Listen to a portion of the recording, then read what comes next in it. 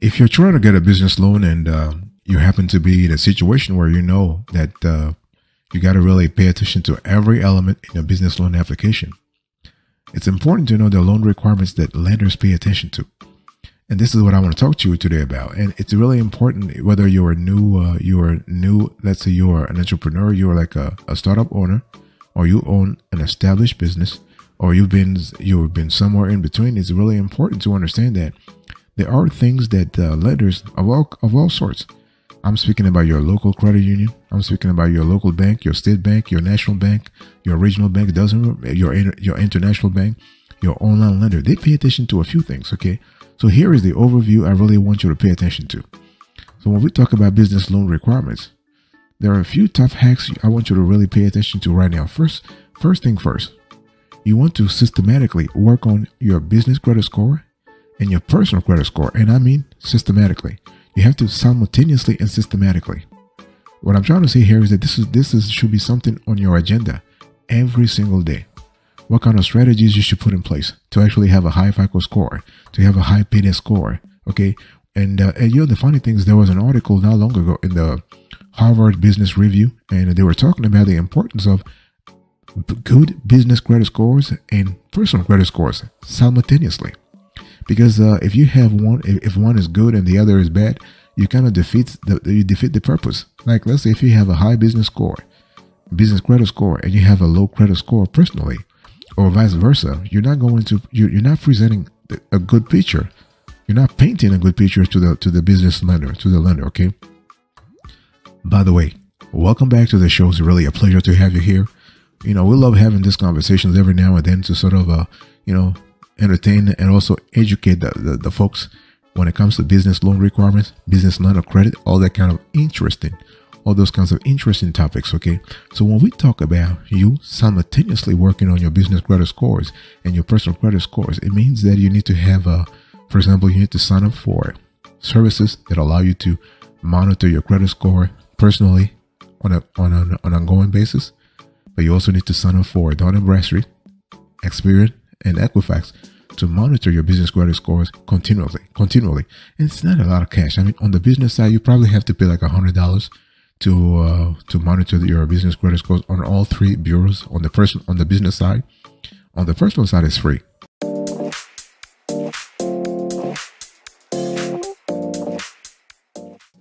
The second thing you have to really pay attention to here is annual business revenue and profits. By the way, I just want to quickly remind you of today's topic. We are talking about business loan requirements, the hacks you need to know, okay? What are the things you need to know? So when you walk into a bank, if you walk into a bank right now, I want you to actually walk with the head high and be very confident. And the lender is asking you any question, you can actually answer. You know why? Because you have the answers. You've thought about it before. You understand everything. Nobody's going to trick you, okay? So annual business revenue and profit is important. Now, to the lender, it's not about the number. When the lender analyzes your revenue, the lender is looking at three things. The lender is looking at number one, your revenue this year versus last year. It's called historical trend analysis. So what are the trends? Is your business making more money over time, or is the business losing money? So that's historical trend analysis. That's number one. Number two, the lender is actually comparing your revenue and profits, for that matter, to what's really happening in the industry. So the lender is paying attention to, hey, listen, is this company kicking ass for real? Or this is just, you know, this company is just being a laggard in the industry. Like, because if you walk around and tell the lender, hey, you know, I'm making $1 million, and they realize that the other, you know, other players in the industry are making 10 million, you know, they'll start looking at your ass like, hey, you know, you're kind of lazy ass, whatever, you know. So that's number two. And that's called contextual analysis, or sometimes comparative analysis. And the third thing that business lenders are looking at, they pay attention to your accounting processes. What are your controls? Okay. What is the strength of your accounting process? Because if you're telling me that you are making $1 million a year, but I realize that your accounting is really dodgy, and instead of having accrual accounting, you're using, for example, cash accounting. I'm like, I'm not saying cash accounting is bad, but accrual accounting is way better for for a lot of reasons. I mean, I don't have time to discuss that here, but if the lender is looking at this and the lender is saying that there are weaknesses in your controls, this could be a problem, and that's called operational analysis. So when we talk about annual business revenue and profit, the lender actually pays attention to this triple analysis. The lender also looks at your time in business. How long have you been in business? Okay, if you're telling me that you have made $1 million a year and you've been only in business for 2 years, unless you're some kind of genius, whatever, the lender's not going to believe you. So any number, anything you tell a lender, the lender is going to analyze the number or the data you are giving them in the context. Okay, and chronological context. Chronology is really important. Time is really important. Okay, I mean, we know that a lot of 92% of startups fail within the first 3 years. Boss, 3 years, and more than 90%. So the time in business is really important.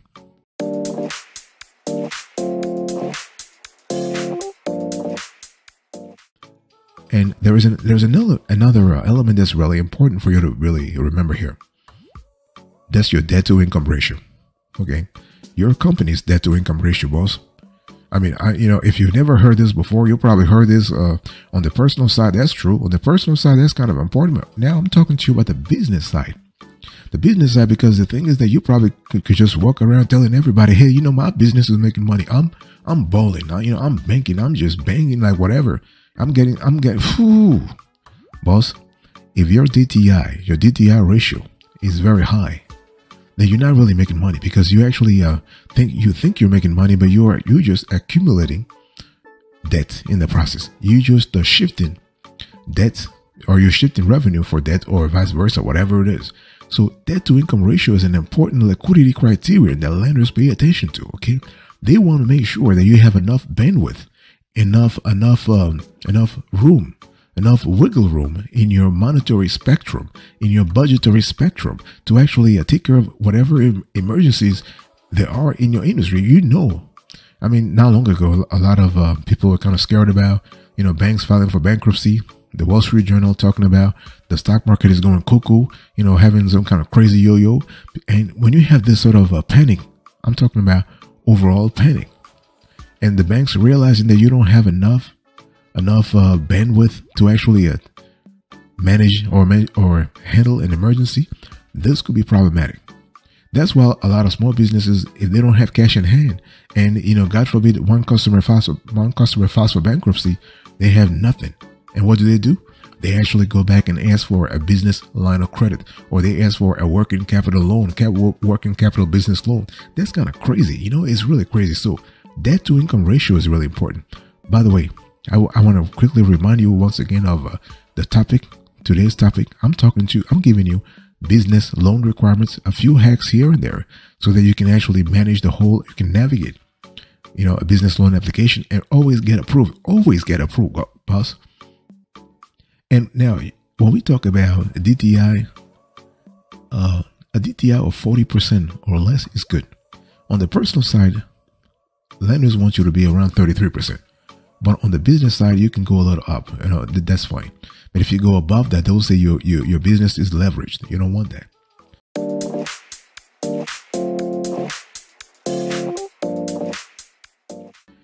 The next thing I want to talk about here is the debt service coverage ratio. And this ratio is kind of similar. There's a strong correlation between your DSCR and your DTI, among other things. And the thing is, when we analyze a company's DSCR, we pay attention to not only the debt service, but we pay attention to how the DSCR relates to two other important accounting statements. We'll look at the balance sheet, and we'll look at the cash flow statements. The thing here is that when you talk about the DTI, debt to income ratio, you have the income elements, which relates to the income statement, the statement of profit and loss, right? But when you talk about the debt service coverage ratio, you are talking about what? Because your DSCR measures your business's annual operating income in relation to its total annual debt. And debt is a component of the balance sheet. debt is actually, it can either be a short-term liabilities or a long-term liability. Okay, so we have right there the balance sheet component. But the importance of the cash flow statement is because you are going to need cash to actually repay your debt. And when you first got the debt, you actually had to put it on your balance sheet. So this is the correlation I want you to really see, so you have a clear idea of what I'm talking about. Okay, normally when you actually get loan proceeds, you have to report this on the cash flow statement. It's something called cash flows from financing activities, and the debt has to go on the balance sheet as a long-term or short-term liability, depending on the repayment window. Okay, I just wanted to quickly clarify those things for you, so you understand the correlation between the DSCR, the balance sheet, and the cash flow statement.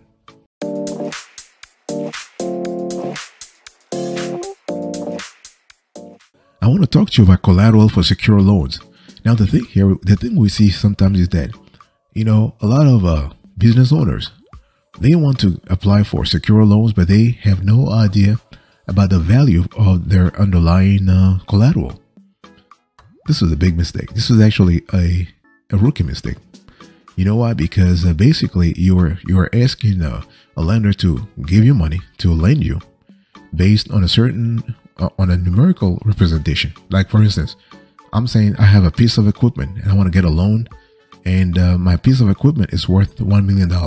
Now I want to pledge this piece of equipment to sort of guarantee the loan. But, you know, the last time I actually appraised this piece of equipment was 13 years ago. You know, when I was like, maybe when I was struggling, when I started my business. That's kind of crazy. 13 years. I mean, the piece of equipment would have been impaired. There's something called impairment in accounting.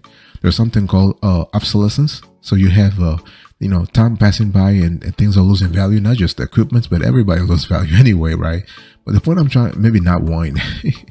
The point I'm trying to make here is that if you want to apply for secure loans, it's very important to understand that there is a process in place, and the lender is going to ask for an appraisal of the loan. And some lenders, not the loan, an appraisal of the asset, of the underlying assets. And a lot of lenders, what they do is they ask multiple appraisers, not just one or two. They ask 3 or 4, depending on the magnitude of the loan amount you're asking for.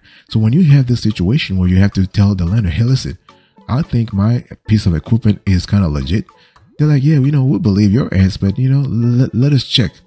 You know, control does not exclude, like trust does not exclude control, right? We want to check things ourselves. So be very clear to make sure that you have your collateral that you are going to pledge for any secure loan, that collateral can actually satisfy the loan amount. Okay. And sometimes the lender is not even going to ask you to actually, like, the value of the underlying asset must be more than the secure loan that you are asking for. What I'm trying to say here is that if you have a piece of equipment worth, let's say, $1 million, the lender is not going to give you a $1 million. They'll give you about maybe 800 or 750 to kind of keep some kind of margin. Okay.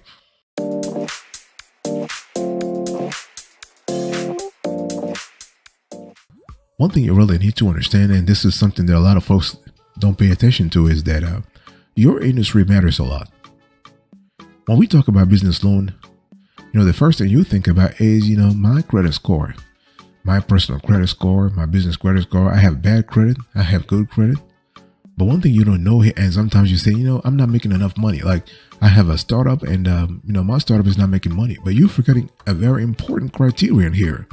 And the important criterion here is that the industry you're in matters way more, because those underwriters at the bank or credit union or online lenders you are going to apply at, those underwriters, they are reading industry reports all the time.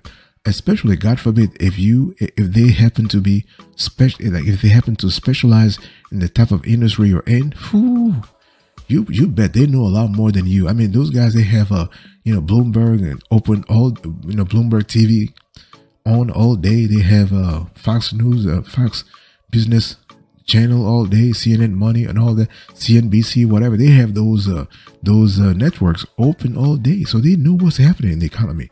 You know, they know if a bank is filing for bankruptcy, if they know insurance companies are struggling. They read the Wall Street Journal, they read Barron's, they read Market Watch, they read Yahoo Finance, they read Bloomberg Business Week. They read everything. They read CNN Money, you name it. Okay.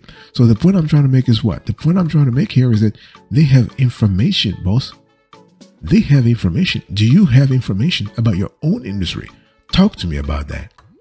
Instead of walking around just, complaining and whining and whining and whining. Yeah, I don't understand why, I apply for a business loan. They just keep denying my ass, blah, blah, blah, blah, blah, blah. You haven't done the research.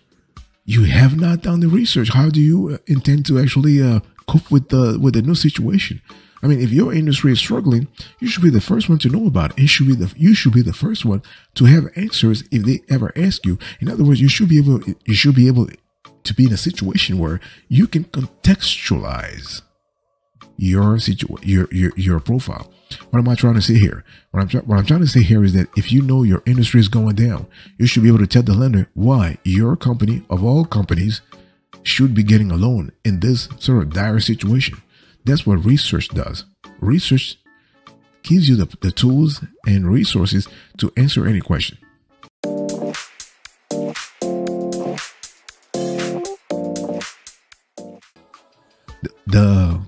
The last and final thing I want you to really pay attention to here is business plans.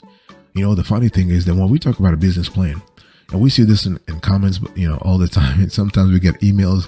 It's kind of funny. We get emails every single day. We get hundreds of emails. A lot of our viewers, they don't want to comment on our videos. They just want to ask questions directly, but it's okay via email, And the thing here is people ask about why, I want to apply for a business loan. My credit is good. My personal credit is good. My business credit is bad. And what are the things I need? I have everything, but I just want to confirm with you. And our first question is, do you have a business plan? They're like, no. Do I need it? You are damn right that you need a business loan. You need a business plan. You need a business plan.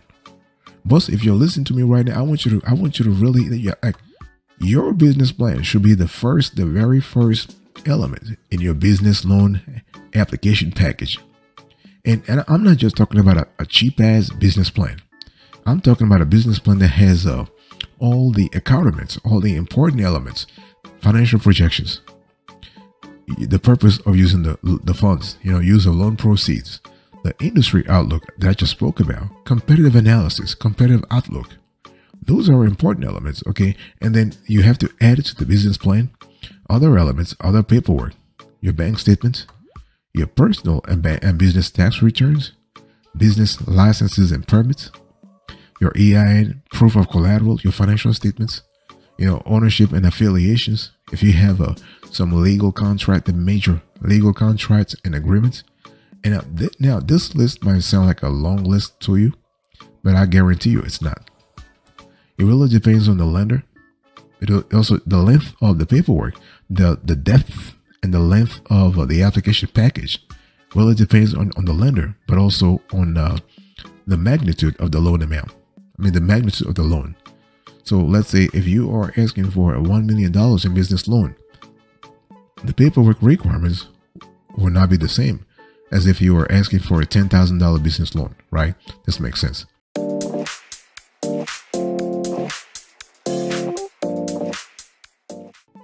Thank you so much for your attention. I really appreciate that.